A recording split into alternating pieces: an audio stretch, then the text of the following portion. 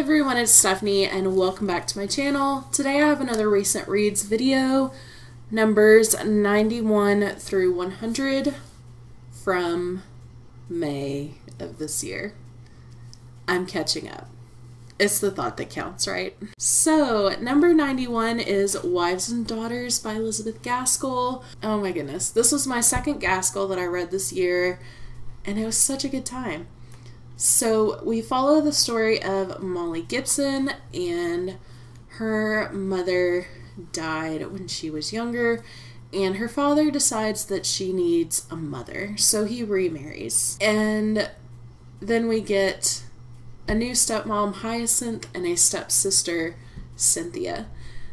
This is kind of a slice of life Victorian novel.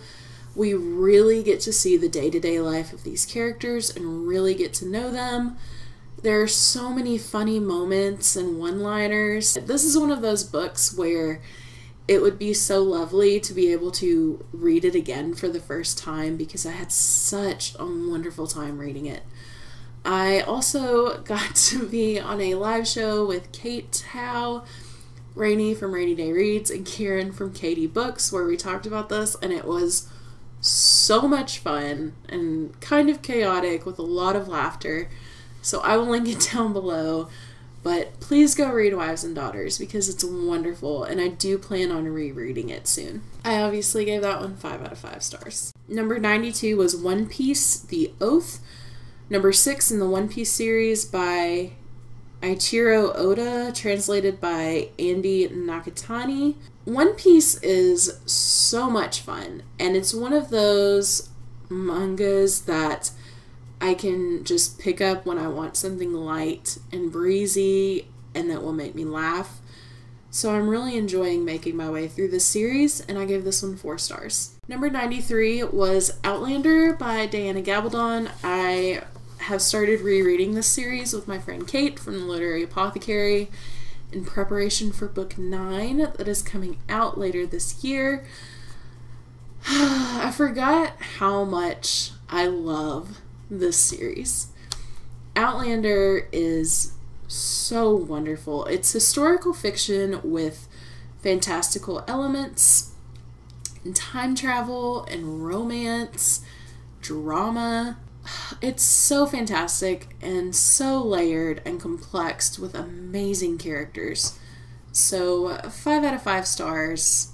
Highly, highly recommend. Number 94 was Cool for the Summer by Dahlia Adler. This is a standalone contemporary novel, and it's about a girl who's coming to terms with her sexuality, and it was kind of tropey. It's a high school girl, but I had a good time reading it. It was fun. It was kind of like brain candy, and it was a good palate cleanser for me, so I gave it 4.5 out of 5 stars. Number 95 was Death Becomes Her by Nancy Coco. This is book 1 in the Oregon Honeycomb Mystery Series. I really enjoyed the mystery and the characters. I do wish we had gotten a little bit more detail about the town and the setting, because normally with cozy mysteries, the setting is almost a character itself. That is one of the tropes in cozy mysteries, and we didn't really get that in this one. But overall I gave it 4 out of 5 stars, and I'm looking forward to reading the next one in the series. Number 96 was Caramel Crush by Jen McKinley. This is book 9 in the Cupcake Bakery Mystery Series. I love this series so much. We have such great characters, zany characters, all set in a cupcake bakery. What is better than that?